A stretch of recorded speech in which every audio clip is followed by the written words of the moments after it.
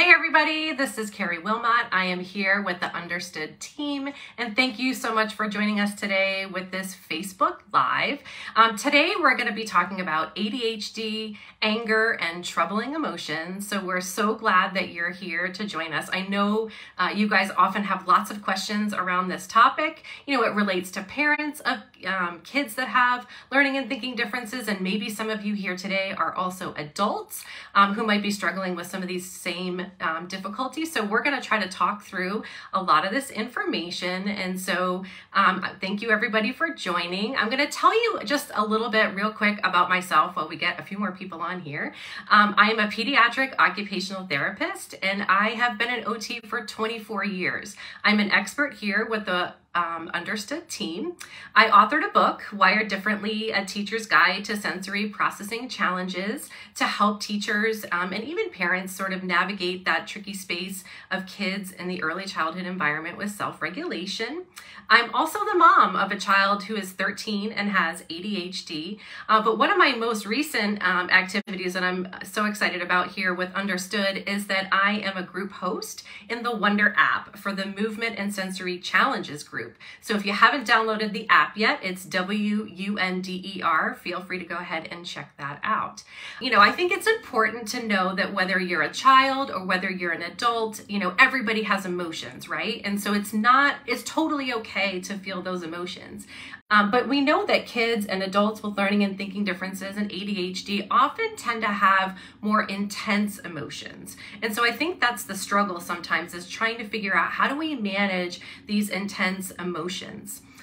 You know, and so for kids, a lot of those emotions can come from, you know, maybe they're different ages, maybe they're experiencing something different in their life.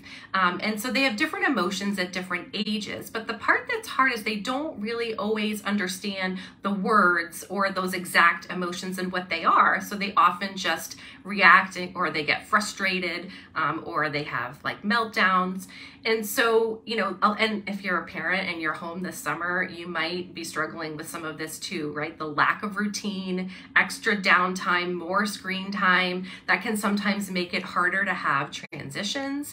And those situations can also lead to, you know, intense reactions as well. And then, you know, where I live in the United States, school is like 2 or 3 weeks away. And so before we know it, here we are back in the homework realm, right? Where after school, kids are going to be asked after a really long day to do really challenging things. And, you know, with executive functioning difficulties, when you're asked to answer or complete like really multi-step activities, especially homework, that can lead to a lot of frustration for kids too. So the emotions that we're seeing with kids are outbursts, frustration, anxiety, an intense need to get what they want, being really quick to anger.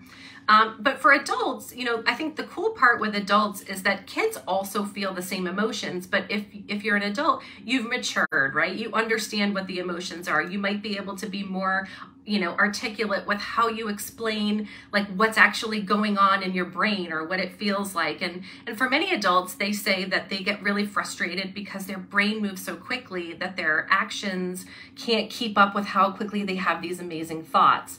And that a lot can lead, you know, to some like analysis paralysis. Like you have all these great ideas, but you're not exactly sure like which one do I start with? And then before you realize it, you know, you've spent all this time thinking about all these great, you know, solutions, and yet you haven't started yet. And now the deadline is here and you were supposed to submit something. And so now you have anxiety over what's going to happen because I didn't submit it. And you might be feeling some frustration and anger too. And whether you're a child or an adult, I think, you know, it's important to say that all these emotions can really, you know, impact anybody's self-esteem and confidence, right? You know, so one of the things, you know, that a lot of parents ask are, what can I do to help prevent these emotions from my child or myself? And, you know, we can't, you know, prevent them altogether, right? Life is full of emotions, you know, but certainly what I often suggest to the clients that I work with is to try to prepare knowing that emotions are coming. So especially for kids, when they're not in the heat of the moment, you want to prepare and plan ahead, right? So, teach them about things like how to take space, how to, be by yourself for a couple of minutes so that you can relax and regroup. Maybe you work on developing some mindset techniques or learning how to take really deep breaths or have a sip of water and really finding some really positive coping strategies that can help just sort of, help you cope in that, or help kids cope in that moment. And, if you need to, it's really important, I think, to also consider reaching out to a counselor. There are some really great counselors out there that are, able to help kind of employ those strategies as well, whether it be for you, for your child, for your family. It's certainly something that you definitely want to look into if that's an option for you, just to get another perspective too, right? We're all, dealing with all these kinds of emotions, and nobody here is alone. I can guarantee you that we are all experiencing the same things. And so it's important, to find your people and to help you in those situations. And another thing that parents often ask are, okay, what do I do in the heat of the moment? It is like they're in a meltdown or tantrum or a struggle, or there's a transition and I don't know what to do because, they're really struggling, and, how do I get them out of it, right? And so, in that situation, it's so hard, right? We want to jump in. We have all these amazing things to say. I know at least for, a lot of the kids that I work with, and even for my own son, right? Sometimes, you as the adult and who knows the child well, you kind of know what the strategies are that will help them, but they don't want to hear it, right? Because they're just in this state. But sometimes just being simple and labeling that emotion and saying, I know you're mad.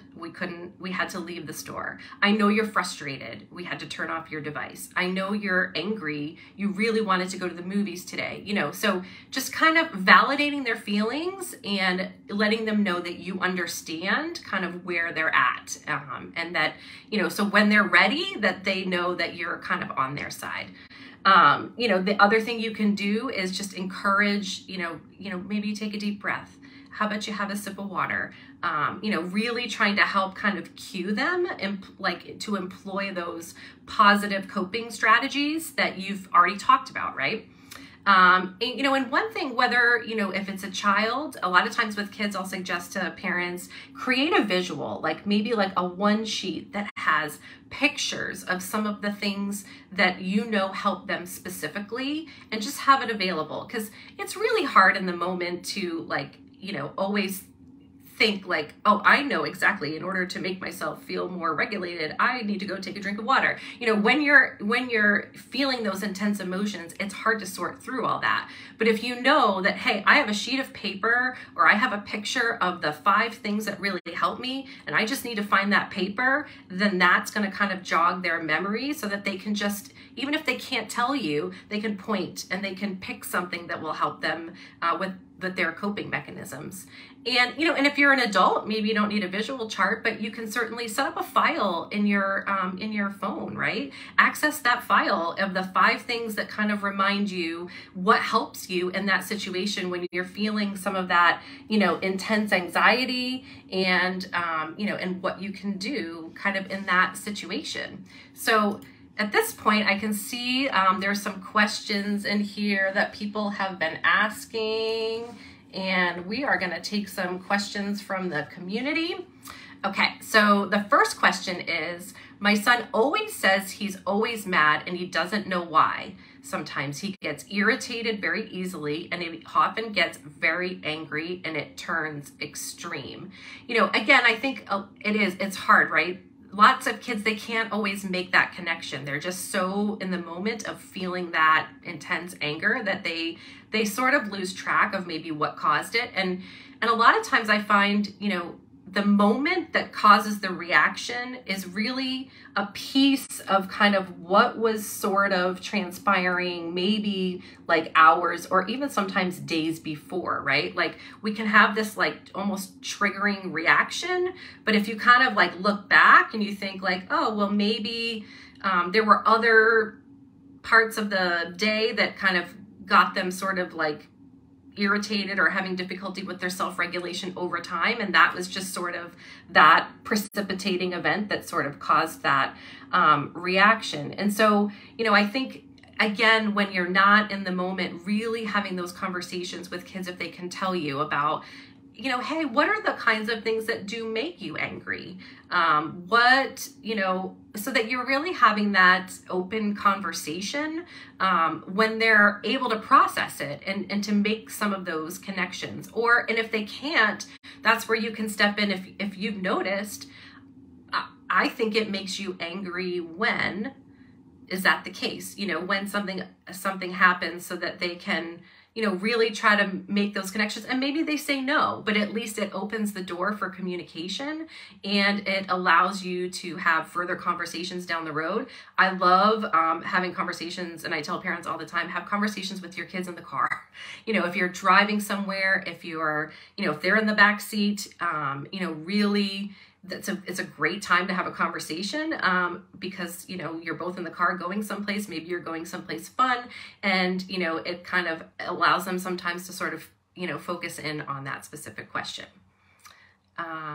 Okay, and so we have another question here. How do you deal with when they start yelling? My son can't control his voice level and it just goes to screaming. That's part of self-regulation, right? It goes from, you know, kind of like 0 to 100, where kids are, you know, not able to just regulate. So if you kind of Google, or maybe I think we actually might have one, I'm not sure if we have one on the Understood site. They make like voice modulation charts. So you can actually teach kids about the different kinds of voice. So whether you have no voice because you're not talking, you have a quiet voice, you have an indoor voice, you have an outdoor voice, you have a playground voice.